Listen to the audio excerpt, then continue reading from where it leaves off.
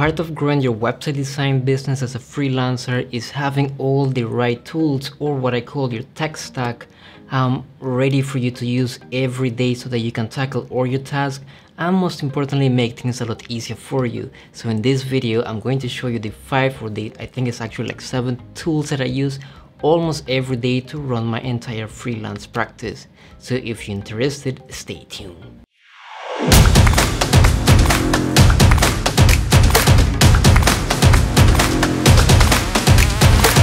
What's going on, guys? My name is Leopoldo Perella and I am a freelance marketing designer, and this year I thought about changing a little bit the way I do my YouTube videos.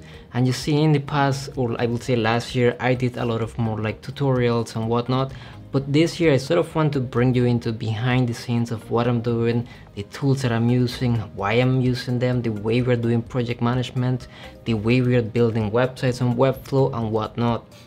So in today's video, I wanted to start talking about the different, or I would say the 7 most important tools that I use every single day. But before we dive into these tools that I'm going to show you, I just want to let you know that there are so many tools that you can be using. So at the end of the day, it doesn't matter if I show you 7 or 10 tools here that I use. Always make sure that you are choosing the tools that work for you and for your clients, and also for the type of projects that you're working with. So in this video, I'm going to be talking about a specific web development tool, but that might not be the right one for you. So always make sure you are comfortable with the tools that you are using and they are the right tools for where you are in your business. And in the last 10 years as a freelance designer, I have realized that having these tools have sort of helped me to do a lot of things, from project planning to making sure that I design my websites a lot faster, to making sure that I develop and be able to go to market much faster for my clients, and also to be able to track everything that I am doing, from cost of my previous projects. So whenever someone asks you, hey, so how much do you charge for this type of websites or this number of pages and whatnot, it's something that you already know. You don't have to guess it anymore. And the more you track things, the more you track your time, the more you track the tasks that you are doing, you will see that your entire freelance practice becomes much easier. So let's go and let's start with the very first tool that I use every single morning as soon as I start my day, which is normally around 9 o'clock in the morning. I head over to the office space here inside our apartment. I turn on my computer and I open this tool every single day. This is the first thing I do, and that one is Notion. And Notion is an amazing tool to help you get your entire freelance practice organized. With Notion, you can build to-do lists, you can do project management pages within Notion to help you track what projects you're working on, the amount of hours that you're spending on project, who still has to pay you, and much more. And to be honest with you, last year I actually spent some time developing my very own software, where I was sort of putting everything together, from projects, invoicing, I even wanted to bring in proposals into my system, and it was quite challenging. And for me to be able to share something with the client, I wanted to make sure that my clients had a great experience using it. But then I started to build everything that I did on my software. I sort of built it on Notion, and what I realized is that I can actually share this with clients, and so far they have loved it. It's very easy for them to see what we're working on at the moment, when we have next meetings, and any content or anything that we're working on that has been created, like any marketing material, I can go ahead and put it on Notion, put a link to it, and it will be very organized for the client to be able to access it whenever they need. So if you want to get started using Notion, you can head over to the website. I'm going to put the link below here, and you will be able to create a free package. And you will be able to access most of everything that I do use on Notion. The difference will be like if you need to add a lot more content, then you will require a paid plan, but other than that, you can do everything with the free plan. And the next tool I have for you is called Slack. The reason why I like to use Slack is because I really do not like emails. I don't like to go to my Gmail and then have to search for an email that was probably sent a month ago, trying to figure out what it was that the client was saying. Then with just email, you're not able to connect tools directly to your email. So for example, if I'm using Figma to design a website and a client leaves a comment, I will just get an email saying that, hey, this client left a comment or something like that. But within Slack, I'm able to create an integration within this Slack channel that we're using to the Figma file. So whenever they leave a comment, it goes directly into that Slack channel that we are using for the project. So with Slack, you can start with a free package, but it's quite limited to the amount of messages you can send over your month period, I believe. So I would recommend that you do sign up. If you are really going to be using Slack, just sign up for like a monthly package.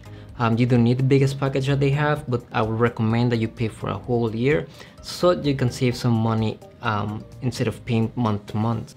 And the way I use Slack is that as soon as a client signs up or signs a proposal for a website design project, a branding project, you name it, I go ahead and I create a private channel for within my Slack. And then within that private channel, I will add my client to it and anyone else who is on their team. Now, once you create a private channel within your Slack channel, what it will do is that it will not allow your client to see any other channels within your main Slack channel.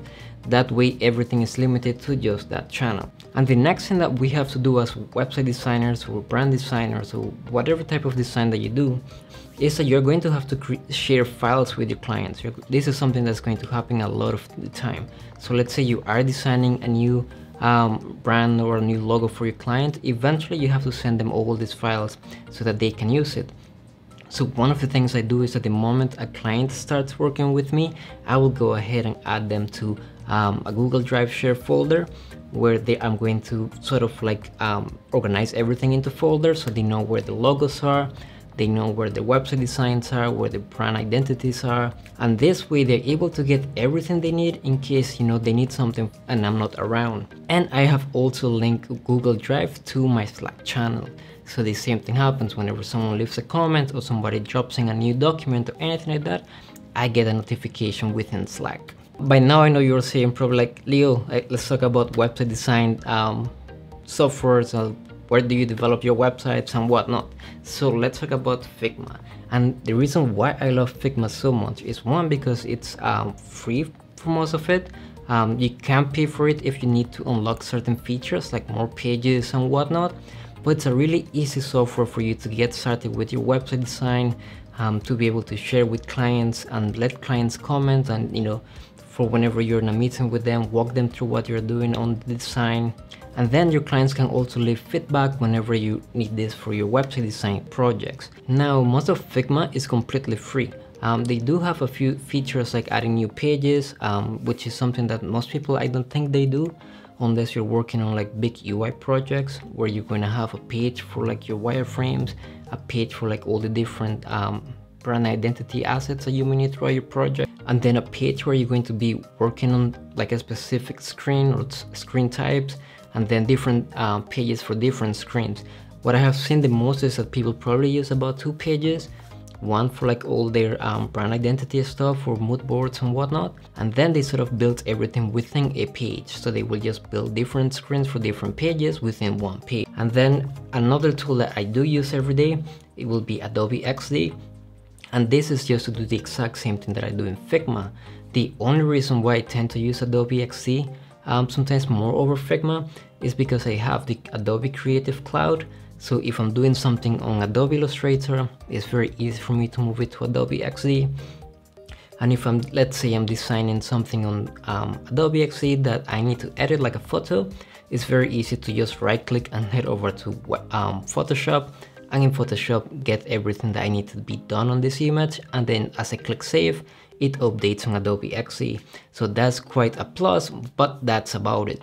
And then for one of the biggest tools that I do use every single day, and I think it has made one of the biggest impacts in my freelance website design business, is Webflow. And I'm not saying that WordPress sucks or this sort of Wix is not good to use for your websites and whatnot.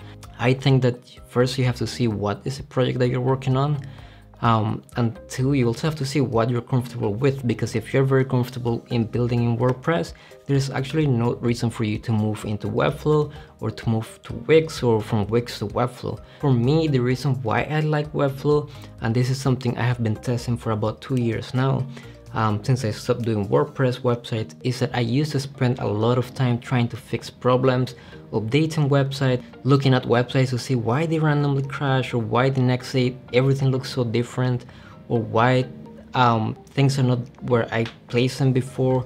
And this used to happen a lot with different plugins, and you know, trying to see which plugins are compatible with the themes that you are using or the new WordPress update that came out. And what I found out is that by removing all this, I'm actually able to concentrate on the designs that I'm working on a lot more. And then when I develop a website, I don't have to worry about things looking off or things crashing. I can actually concentrate on growing the websites that I am designing.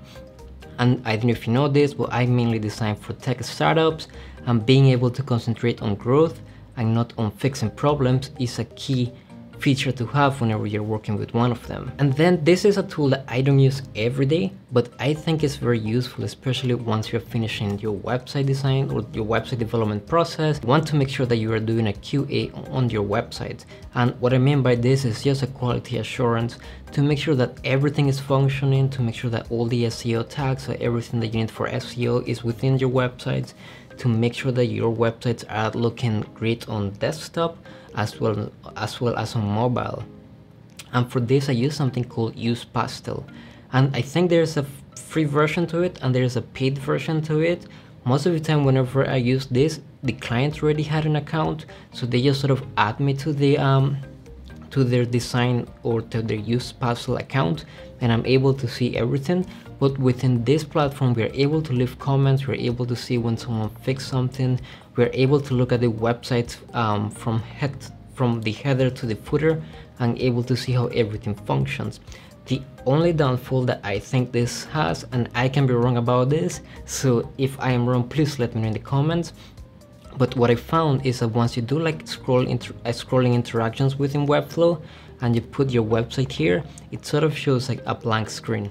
And I think the reason for this is that UsePastel cannot like see what the JavaScript interaction is, so it just shows you a white screen or a white section for where that interaction is. With other type of interactions, I have not seen this problem, but I have mainly seen it when I'm doing like scroll interaction. The last tool that I have for you, and I think this one is really important, is that you need to start tracking your finances as a freelance designer. And I know a lot of us think like, oh well, you know, I can leave that for the end of the year, or maybe later on I will do that, but I'll recommend that you start doing that right away. And for that I'm using Quickbooks, or I think it's Intuit by Quickbooks.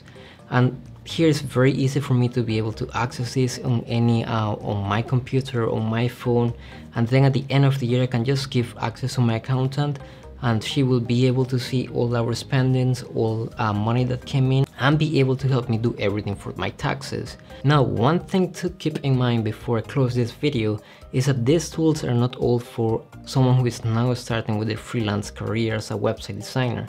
I think if you're starting as a website designer today, I would recommend to do something as simple as possible that will work for you. For now getting started, what you need to concentrate on is getting clients, getting some cash flow, and getting some movement with projects. So don't worry too much about the tools, try to keep them simple, and most importantly, only use the tools that really work for you. If any of these tools have grabbed your attention, let me know in the comments below, and I will try to do some walkthroughs on how I'm using some of these tools. I'm going to be creating a project management video on Notion, on how we have set up everything on Notion so that I can plan my weeks, and I can also plan projects and also share this with clients. So that will be coming up next. So if you're interested, make sure to hit that subscribe button and that like button so the algorithm picks up this video, and I will see you again in the next video.